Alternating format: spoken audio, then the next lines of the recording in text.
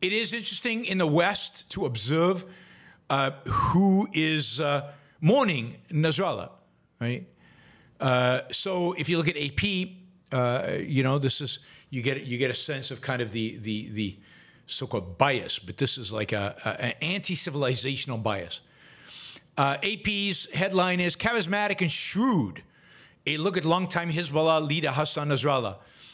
Charismatic, shrewd. Nothing there about him being a vicious, homicidal terrorist who unbelievably destructive and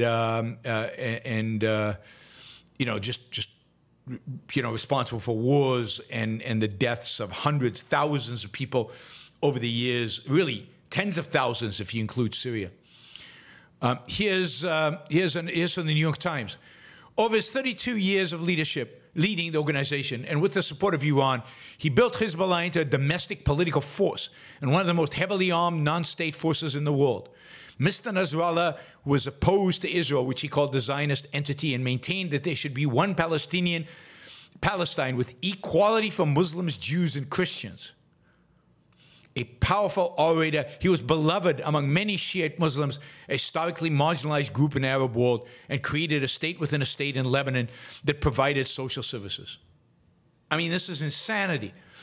While Nasrallah in one interview said he believed in one state with equality of Muslims, Jews, and Christians, but in every other occasion, he was very clear about the fact that he supported a global jihad and the establishment of Sharia law over all of the world, never mind over Israel.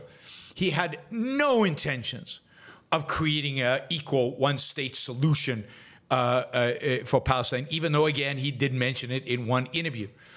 There's a horrible interview of Nasrallah by the guy from WikiLeaks. What's his name? The guy who was released recently from WikiLeaks. Again, just showing how, particularly the WikiLeaks guy, was so enamored with people like Assange, was so who many people call a hero, was so enamored with people like Nasrallah and just groveled and just sucked up to him in a horrible, horrible, horrible interview. So Julian Assange is part of this, supportive of this. This is the Washington Post. Among his followers, Mr. Nasrallah was seen as a father figure, a moral compass, and a political guide. He was lauded as the man who empowered Lebanon's own downtrodden and impoverished Shiite community and protected it from Israeli incursions by turning Hezbollah into a formidable deterrent force.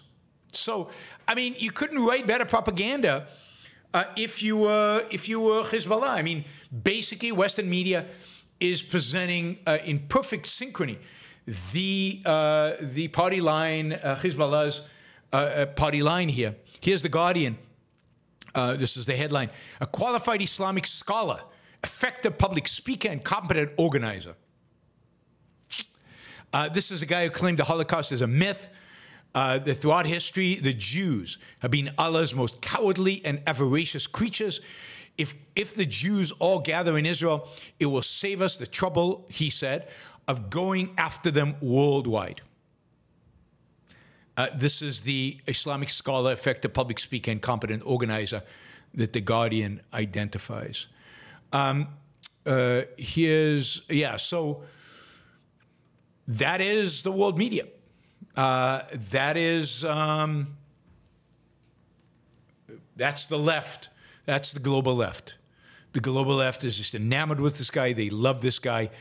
They're obsessed with him. I haven't gone and looked to see what Tucker Carlson might be saying about Nasrallah. He might be staying quiet. He doesn't want to support a loser. But this is what the global left supports. This is what they, what they like. There was also a student group. There was the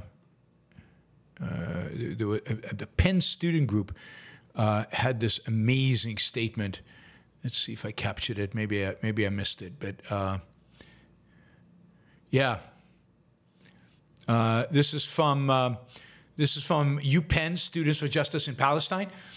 They've got this mourning of Nasrallah's death. When a leader departs, another rises. His soul departed to join his fellow martyrs, resisting until the last moment. While we today feel the bitterness of loss, we stand tall in facing his enemy who thought that targeting the leaders would break the will of the resistance and people. On the contrary, the ranks of the resistance in Lebanon and everywhere, hopefully these kids will actually go volunteer and become part of the resistance. That will make dealing with them here a lot easier. The blood of these martyrs will form new fuel for the fire of resistance, which will not die until the liberation of Palestine and all occupied Arab lands. This is a quote from Nasrallah: "Just as I always used to promise you victory, I promise you victory once again." Hasn't worked out too well for him. Anyway, those are your students on campuses today. In addition, you've got 17 members of Congress. Democrats, I think all of them. Is that true? They're all Democrats? Yeah, every single one of them a Democrat. One independent, Bernie Sanders. All of them have joined forces to call for an arms embargo on Israel. Now, 2 of them have lost their seats already in the House of Representatives. But you got Bernie Sanders, Jeff Meckley, Peter Welsh, Brian Schatz, Tim Kaine, Democrat from Virginia. That's in the Senate. That's 5 senators. 5 Democratic senators and 12 Democratic congressmen calling for a arms embargo on Israel because of the killing in Nasrallah. Instead of thanking the Israelis for getting rid of one of America's #1 enemies and somebody with a lot of American blood on his hands, these Democratic congressmen. I've closed the window, and I'm not sure AOC was a signature, but I expect she was. Anyway, that is the state of the world in which we live. Let me just see. We haven't closed tab. I want to give an answer to if AOC. Let's see if I can open this tab. 1 second. This is the state of the left today. That a significant number of them. AOC was definitely one of the people who signed the arms embargo on Israel. So it was the entire squad and their supporters.